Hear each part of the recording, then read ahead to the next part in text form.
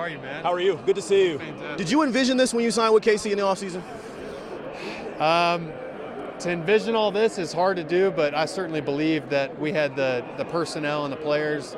It's exceeded my expectations, though. This is crazy. A lot of people are looking at Mike, you, and Charles as kind of those free agent signings that kind of help put the defense together. Yeah. Do you see that, visualize that, how y'all helped kind of be a linchpin for the defense?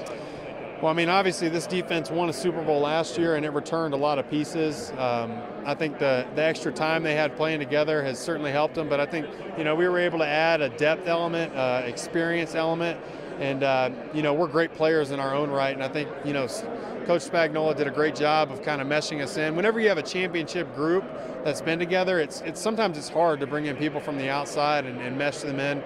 I think our coaches and all the guys have done an incredible job welcoming us into this championship culture. Who's the funniest guy on the team? Willie, by far. Thank you. Willie, man.